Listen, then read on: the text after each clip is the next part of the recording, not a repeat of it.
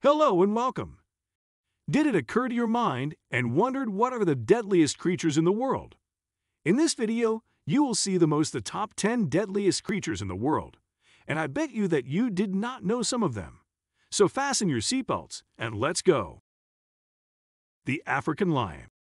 And we start last with the lion. I know some of you may be surprised, but believe me, there are creatures worse than him. Lions are known to be strong, fierce, and controllable animals.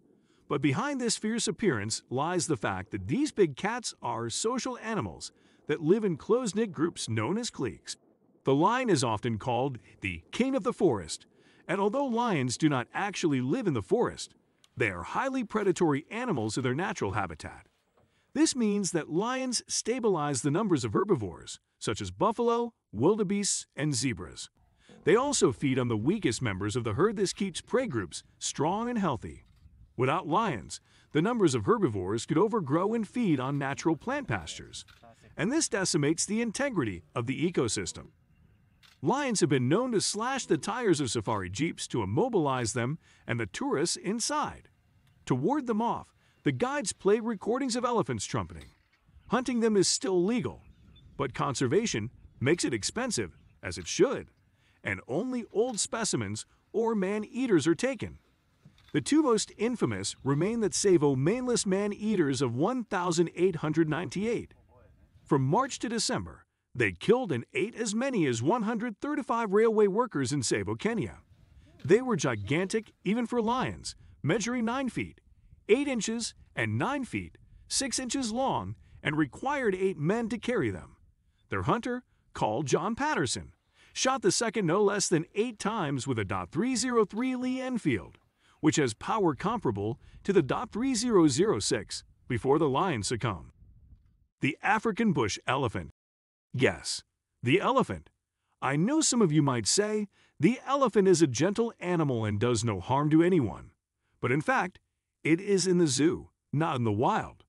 In fact, the title king of the jungles is questionable. If the lion fights against the elephant, the winner is likely to be the elephant, so it's very rare for elephants to be attacked by predators. Why? Come and compare the difference where the elephant is superior in weight and height, and still speed is the only point that comes in favor of the lion. But in my opinion, I don't think it would be useful against the destructive power of the elephant. They are hyper-aggressive during must. Must is the bull elephant's reproductive hormones, mostly testosterone, all of which rise 60 times higher than normal. This makes the elephant want to mate with any cow it sees and fight everything else. Must causes the bull extreme irritation and puts him in a severely foul mood. It is during must that bulls have been known to charge through 2 direct hits from a .460 Weatherby Magnum, ordinarily more than sufficient to drop one in its tracks, and trample a hunter to death, flip safari jeeps, and gore through chassis. 6-ton bulls have been witnessed flinging black rhinoceros 14 feet over their heads, kicking down 4-foot-thick trees, and snapping anchor chains used to hold them.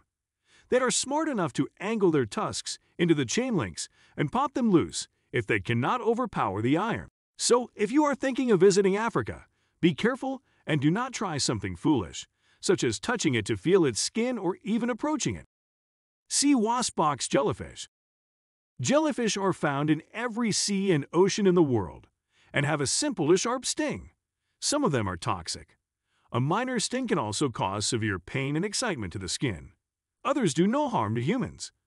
But Chironex fleckeri, also called the sea wasp, is by far the most notorious. The smallest species is only a few centimeters in size, but the largest species may exceed 6.3 feet, 180 cm, across with long tentacles proportional to its size.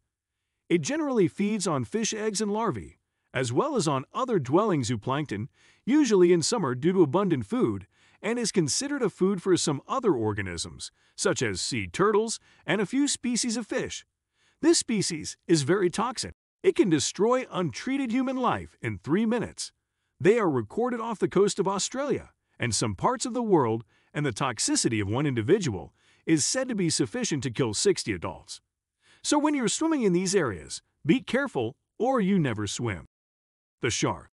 I believe there can be no doubt that this creature is one of the most dangerous and deadly creatures in the world. All sharks have a superlative sense of smell to make up for their bad eyesight. Any species can smell a drop of blood in an Olympic swimming pool. They can smell a bleeding swimmer from 5 miles, and with a single bite can tear off 31 pounds of flesh. In theory, sharks are always hungry, and a 20-foot specimen can bite with 4,000 pounds of force, which is more powerful than the impact of a .375H and H Magnum rifle round. The shark's most incredible, virtually X-Men ability is called electroreception. They have organs in their heads called ampullae of Lorenzini. Every time any animal moves, it generates a very slight electrical field, and sharks can actually sense this electricity. Thus, a person treading water looks like lightning to a shark.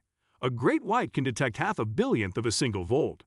If it is within 100 meters, it can detect the voltage of your heartbeat. Cape buffalo. The Cape buffalo is by far the most dangerous game animal on Earth. It is sufficiently thick-skinned to require an elephant rifle, and is the animal most responsible for the introduction of double-barreled rifles.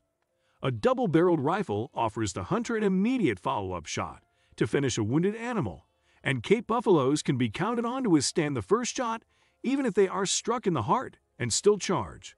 The .585 Nayati caliber was invented for use against this animal. Nayati is Swahili for Cape buffalo. You may think touring Africa's grasslands in a safari jeep is safe, and were it not for the Cape buffalo, you would be fairly correct. They may charge without any provocation at all, and they overturn jeeps, trucks, and vans by ramming them headfirst. A 2,000 lb male can run 40 miles an hour for more than 100 meters. Some professional hunting guides refuse to hunt them, for fear the paying hunter will miss. The Cape buffalo gores and tramples to death over 200 people every year, more kills, possibly, than any other African animal. The mosquito. The mosquito may have caused more deaths throughout history than any other creature. They're easy to kill, but only after they've bitten you. Then you smack them in the face, but the damage has already been done. Normally, all that happens is that you itch for a short period of time. This is due to histamines in the mosquito's saliva, which irritate the skin. They are particularly harmful because they spread infectious diseases to humans and livestock, many of which are lethal if not treated. Malaria is the most well-known, and even with treatment, it can kill 20% of people in severe cases. In addition to the lethal diseases they carry, mosquitoes can kill on their own. They are feared throughout the Australian outback, just one more reason not to go there, and the southern Sahara, where shallow deluges provide them excellent breeding in the water. When the larvae hatch, they attack in swarms of over 1 billion insects, descending on cows and camels and draining them of blood within 10 minutes. The anaconda. The green anaconda is the largest snake in the world, when both weight and length are considered. It can reach a length of 30 feet, 9 meters, and weigh up to 550 pounds, 227 kilograms. To picture how big that is, if about 5 10-year-olds lie down head to foot, they'd be about the length of this huge snake. The green anaconda is a member of a family of snakes called constrictors. Constrictors are not venomous snakes. They don't kill prey by delivering venom through a bite. Instead, constrictors wrap their bodies around their prey and squeeze until it stops breathing. The giant snake opens its mouth wide enough to swallow its victim. Sometimes fish or caiman, relatives of crocodiles, and even jaguars and small deer. Anaconda jaws are held together with stretchy ligaments so they can open wide enough to swallow prey whole. And it'd take about 11 kids to weigh as much as one anaconda. The poison dart frog. Poison dart frogs, members of the Dendrobatidae family, wear some of the most brilliant and beautiful colors on Earth. Depending on individual habitats, which extend from the tropical forests of Costa Rica to Brazil, their coloring can be yellow, gold, copper, red, green, blue, or black. Their elaborate designs and hues are deliberately ostentatious to ward off potential predators, a tactic called aposematic coloration. Dendrobatids include some of the most toxic animals on Earth. The 2-inch-long golden poison frog has enough poison to kill 10 grown men, Indigenous Imbura people of Colombia have used its powerful poison for centuries to tip their blow-in darts when hunting, hence the genus common name. The medical research community has been exploring possible medicinal uses for some poison dart frog poison. They have already developed a synthetic version of one compound that shows promise as a painkiller. Inland taipan. The inland taipan should not be mistaken with the coastal or central taipans, all of which are extremely venomous. The inland taipan, also known as the terrible snake for its venom, the small-scaled snake, and the two-step snake, grows to a maximum length of 8.2 feet. They are incredibly shy and will always strive to avoid being in the presence of a large animal. They only bite when they're surrounded. It is one of the most venomous snakes in the world. It can inject an average of 44 milligrams of venom per bite.